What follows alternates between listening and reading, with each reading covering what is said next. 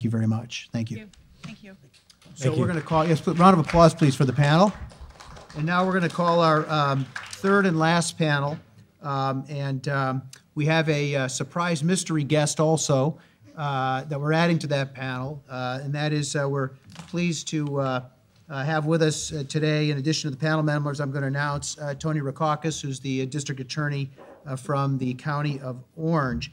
But I also want to welcome Carol Poole from the National Criminal Justice Association, Mike Jones from the Pretrial Justice Institute, John Botters from Californians for Safety and Justice, Supervisor Cindy Chavez, the Board of Supervisors of Santa Clara County, and we're delighted to have such a preeminent and talented leader in Cindy Chavez joining us, Fernando Giraldo with the Probation Department, Santa Cruz County, and again, Shelley Curran, returning for a repeat visit from the Judicial Council of California. And although we typically have started from my left and moved to my right, what I'd like to do is start with District Attorney Rackauckas, who we're pleased to have with us here and with whom I've had an opportunity to work in my capacity as the leader of a law enforcement organization that investigates insurance crimes, and we work with Tony and the other DAs to prosecute those crimes. The title of this panel is Options for Reform of California's Bail System, but you're welcome to, DA Rackauckas, address that or any other things you'd like to share with us about the bail system in California. Welcome. Thank you so much. Yeah, I just wanted to make a brief statement. I've been in this system for quite some time, and in fact over 40 years, and I've been a prosecutor, a judge. I was a judge for 9 years, and an elected district attorney as well. And also I've been on the defense side for a time. And with respect to the bail system, I mean, let me just say that first of all, I don't think there's any question about whether or not it's constitutional. I'm well satisfied that it's constitutional. In fact, it pre-exists both constitutions, and I think that just the mere fact that bail is recognized in the Constitution as the statement to the effect that a person can't be held on excessive bail recognizes that reasonable bail is proper, and so I don't think there's going to be a constitutional question when it comes down to it. The bail system, there are a lot of good programs that are being discussed. There are pretrial release programs and diversion programs, and there's a place for all of those programs, no question about it. But the bail system is very important to our criminal justice system, and it would be tragic to have some decision that would undo the bail system, and particularly when we start discussing the more serious felonies.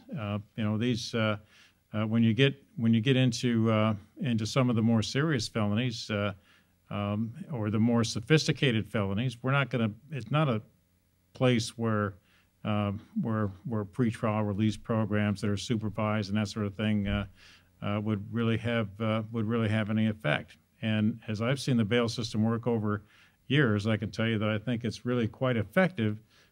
Particularly, I wish I had some studies on this. I don't, but I can tell you that I've seen many thousands of cases, and I've been on the bench during thousands of cases, and people who are bailed out tend to return to court. And if you look at, I mean, the chances of their returning to court are very great. The people who are bailed out on a reasonable bail generally do make their appearances as required and make them on time.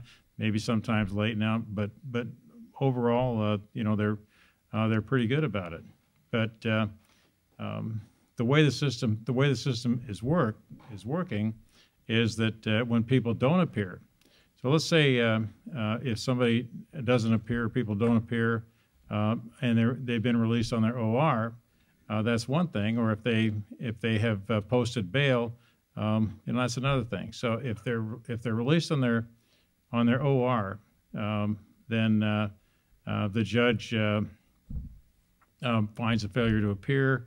The case goes off calendar, and it goes into the system, and really nobody goes out looking for that individual unless maybe a detective or somebody in a police department is excited about that particular case and wants to search it out. Otherwise, there really isn't a system that picks up those warrants and has people go out and search those people out and find them and bring them back to court. On the other hand, if they're bailed out and there's going to be a bail agent, there's going to be a company or a bail agent that has money up, and as soon as that person doesn't appear, then that money is at risk, and the bail agent has a reason to get those people back into court, and in general they do. They will go through a lot of investigations and searching to find the person and to convince him or her to come back to court, and almost all the time they succeed. And so when you think about it, that's a pretty good system, and it's not a government system. It's a private system. They go out not at government expense, but they go out at their own expense. They find the person, they bring them back, and it doesn't cost us anything. If the person was not on bail and we just released OR, and we had to send the government agents out, then that would be at taxpayers' expense, and it would be a whole different ballgame.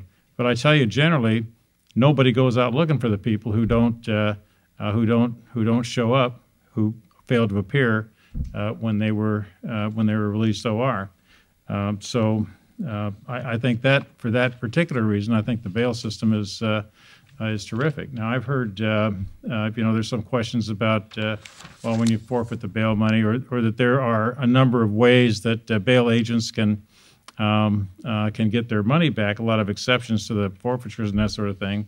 But the truth is that when there's a risk of that money being forfeited, they don't want to take the risk of losing their money, and they do go out and they do get the people and they do bring them back.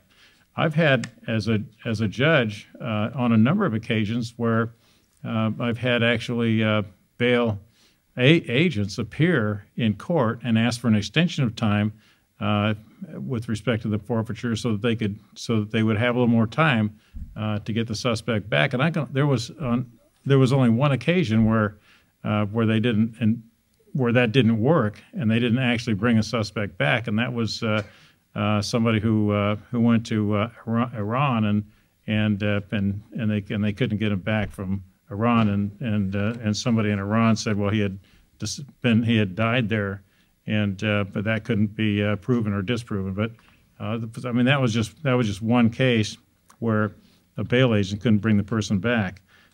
So I think it works really well, and I think there's a place for it, and I think it's an important place for it in our justice system. And I'd hate to see that thrown out. I think there are certainly some things about the bail system that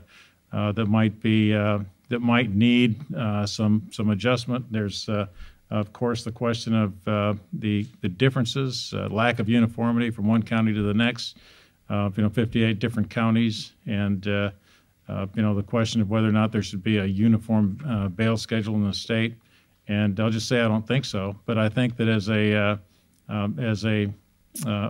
alternative to that, I think it would be helpful and maybe certainly beneficial to have uniform guidelines to have judges use to set bail, so that they could go down those guidelines and think of it in certain ways, before they make the decision as to whether or not to set bail. I certainly it's important to have a judge or or maybe a commissioner look at each case at the earliest possible time. So you have bail set on a schedule when somebody's in jail, and that schedule might be who knows, based on the particular crime and that sort of thing. It's just based on that, not based on the individual. Maybe the bail set at $400,000 or $500,000 or $50,000 or whatever it might be. I think it's appropriate to require that be reviewed by or have a judicial review within a short time period in order for an adjustment to be made that would consider the individual circumstances, ties in the community, prior crimes, basically likelihood to return to court, that sort of thing. I wish I could provide some statistical information for you. I can't. I don't think that and I'm sure that the courts don't keep records of failures to appear and compare that, whether or not somebody was on bail or not on bail when they failed to appear. So that would have to be done in some other way, like Nina Salerno suggested, that maybe looking at all the warrants and seeing what the circumstances are on that. I'm going to have to. I apologize, Tony. I'm going to have to ask if we can move on to the other speakers. I really appreciate it, but they're going to kick us out of here at 12:30. So, is there one additional point you'd like to make? Please go ahead. One more point. I'm done. Please. And that is that I've heard a lot about rich versus poor, and I just want to say that an awful lot of people get bail who are not rich. A lot of people who are struggling to make a living and in circumstances other than wealthy circumstances are bailed out, and large